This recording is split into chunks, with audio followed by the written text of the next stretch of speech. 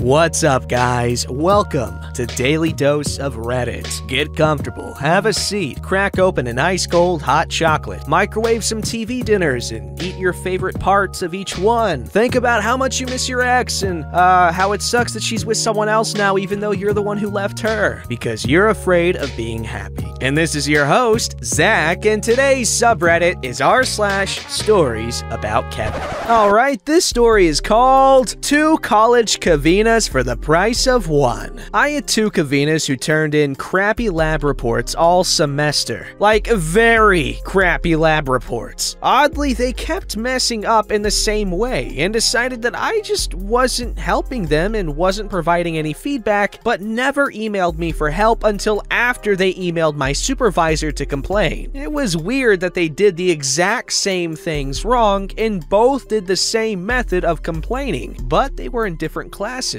My supervisor wanted to know why they were getting low marks on the reports and why I wasn't giving them feedback. So I sat down and explained why they were failing the reports. The following is a summary of a small number of problems they had. 1. Every lab report must have a sentence that states the purpose of the lab and can literally be as simple as, "The purpose of this lab is to..." Never done once by either of them. 2. Every lab report has to contain a table with the properties and drawings of the molecules used in each lab. No drawings were done for any lab, and they often just didn't include the table. 3. Certain labs deal with identification of unknown samples. Not once did they ever mention that, and their summaries never even used the word unknown or stated the identity of any compounds analyzed. 4. They had to draw several graphs for one lab and perform a few calculations based on the graphs. This was worth like 30% of that report, is explained in detail in the lab manual, the lecture, and the PowerPoint slides used for the lecture, which they have access to. I even took an extra hour to explain how to do this. They each had 1 graph out of 6 and no calculations in sight. The graph was done improperly. 5. They would mess up every calculation imaginable. Percent of starting material converted to final product? Oh, you mean dividing the amount of starting material collected by the molecular mass of the product from the previous week's lab, right? Calculate the theoretical yield? That's just the amount of product times the molecular mass of one of the solvents. These are taught in first semester chemistry. This is 4th semester chemistry. 6. Straight up not writing whole sections of the lab report required from day 1. 10 weeks and 4 reports into the class, they would still not write something required. 7. One of the data points given is the temperature range at which the compound being studied melts. It starts melting at, say, 120.5 degrees Celsius and ends at 123.4 degrees Celsius. This is done for every lab and explained in detail. They reported this data point as the masses of starting material and of the product. Apparently, MP stands for mass of product, not melting point. The mass of the product is called mass of product collected. It's located before the melting points in the data sheets, and the melting points are listed as degrees Celsius. You know, temperature. 8. One of them sent me a nasty email about me skipping class one week. It was Thanksgiving week. She lives in Plymouth. Yes, that Plymouth. My supervisor was basically shocked and asked why I didn't tell them to fix anything and why they were doing it wrong. Upon seeing the feedback I actually gave, she emailed both of them asking about it. Turns out they didn't even know they got feedback. Again, 4th semester chemistry. And every university class uses the exact same grading platform. And even after all that complaining, one-on-one Zoom meetings explaining lab reports in detail, and long emails detailing how to fix one report of their choosing to get a higher grade, they each didn't turn in their last lab report, stating that I didn't tell them the due date, which is always 1 week after each lab. And I constantly sent emails explaining the due date for that particular lab as being non-negotiable. They're both pre-med majors in the honors college. Oh,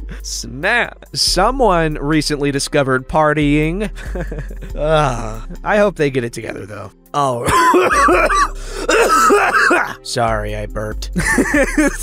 Anyway, this story's called Kevin is Going to Get Rich. Damn, I'm seeing stars right now. I am a financial advisor for a living, and a lot of my business comes from referrals. I did business with a woman in her mid-40s, who then sent me her 27-year-old son's contact information as a referral. I should have known I wouldn't be prepared for this when she scoffed and said that Kevin needed some serious help with his finances. I agreed that I'd reach out to him. I figured maybe at the very least he'd do business with me later, or he would give me referrals too. Kevin and I agreed to meet the next week. He said he wasn't able to meet me that week because he would be really busy recording songs at the studio. Woo! Boy, it only got worse from there. When Kevin came into the office, I saw through our glass doors that he looked like he was trying really hard to get the door open. His feet were anchored at the base and was leaning far back with both hands on the handle. There was a sign right in front of him to hit the intercom button to ask for entrance. Okay, that's an easy mistake. I do that all the time. Like, who needs an intercom to enter the building unless it's like an apartment? Oh boy. Did I just like out myself as someone who doesn't go places? If so, I'm glad because that just shows how responsible I am that I was socially distancing since before the pandemic. I took Kevin to the building's cafe to get us both some coffee before we started our meeting. He got excited when he saw my Chase Freedom Unlimited card. He asked how I could hook him up with one because he thought that unlimited meant, well, having unlimited funds. I told him that there is no such thing as getting a credit card with unlimited funds.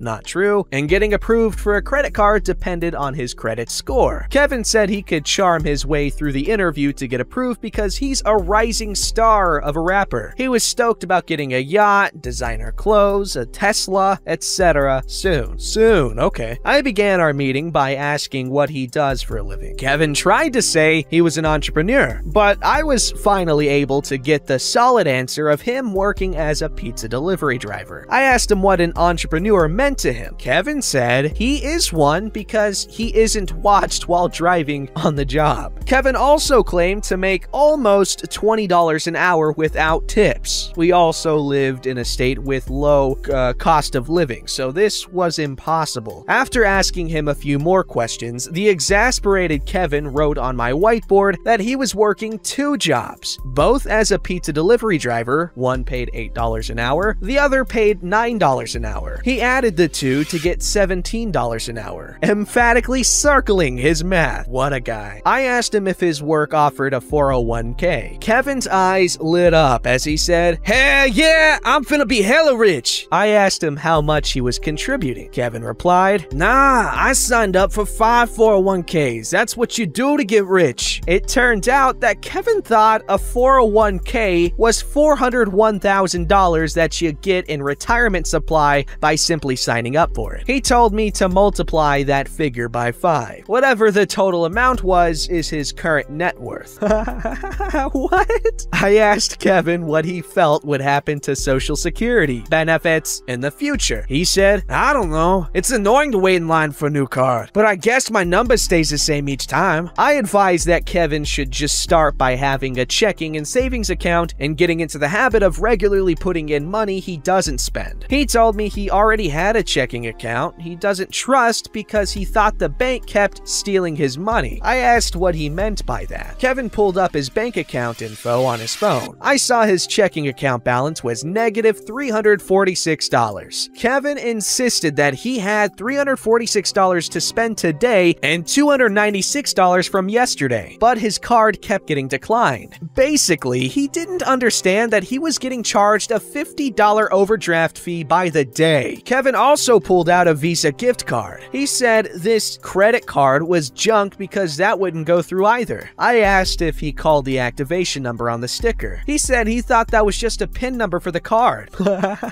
I love this guy. Kevin couldn't understand that his car was in repo status because he couldn't keep up with his $300 a month payments. He said he paid $300 to get his 2019 brand new Chevy Cruze out of the lot. He has it to drive, therefore he owns it, right? To end the meeting, I agreed to listen to a snippet of Kevin's rap songs. It definitely wasn't made in a studio. It sounded like he pulled up some instrumentals of current rap songs, blasted it through his car stereo, and recorded it all through his phone. He said to watch out for his SoundCloud account. It's blowing up. He had a total of 4 followers and 15 to 20 listens per song. Throughout this whole meeting, I could not correct Kevin. Kevin would fight me on every single thing I tried educating him about. I didn't tell Kevin's mother how the meeting went. She did call me recently telling me that he's a lost cause. She hopes he gets it together one day. Hey man, a lot of rappers are pretty bad at music and a lot of things. However, also a lot of bad rappers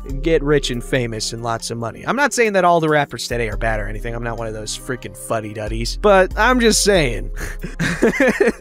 I don't even need to say it. Alright, this story's called Kevin Asks Where the Frozen Turkeys Are on Thanksgiving Day, Gets Mad When I Tell Them Where They Are. Honestly, was originally gonna post this on Tales from Retail, but when I was telling my friend about the story, they said that this would be a better place for it, so here I am. I work at a grocery store that always gets slammed during the day of a major holiday, or day before if we aren't open on the holiday in question, because every other chain store would be sold out from last-minute panic buying as well. I was just finishing up restocking what I could in the baking aisle, since that's where most of the demand comes from, and I was about to start getting ready to close when a Kevin came up and asked me, "Where are your frozen turkeys?" They'd be in the frozen food section in the little bunker in the middle of the aisle, I politely said, albeit questioning why anyone would buy a frozen turkey at 4 p.m. on Thanksgiving Day. They wouldn't be able to cook it fully unless they deep fried it immediately once they came home, and that was still a snowball's chance in hell. "No, the Kevin said. "I don't mean those frozen turkeys. I mean the other kind of frozen turkey." "Right. I'm sorry, sir," I said. "Those are the only frozen turkeys we have. If you wish, we might have some hams in our meat department that are thawed and should be good by your Thanksgiving dinner." "I don't want a stupid ham. I want a proper frozen turkey. Your hams are properly frozen, yet I see no turkeys." It was then I realized that he meant refrigerated turkeys, not frozen ones. "Sir, we don't sell refrigerated turkeys. We only have the ones in our frozen section." "Why wouldn't you have a good and proper frozen turkey?" Kevin asked, infuriated by the simple information given to him. "Popular chain superstore sells them, and they're all sold out." "Because they're a ginormous superstore, while we're a much smaller grocery store," I explained. "Now, unless you have another question, I need to get back to work." Kevin left in a huff, muttering something about how he lost a customer because we didn't sell what he wanted. I let out a sigh of relief before hearing someone behind me ask, "Excuse me, sir, where are your frozen turkeys?" I nearly lost my head before recognizing the voice as my grandfather's, who apparently was listening the whole conversation while choosing a refrigerated ham for Thanksgiving dinner. We laughed for a while about it before I had to go get ready to close up the store, and he had to go back to his house to get ready for Thanksgiving. Your grandpa sounds like a cool dude.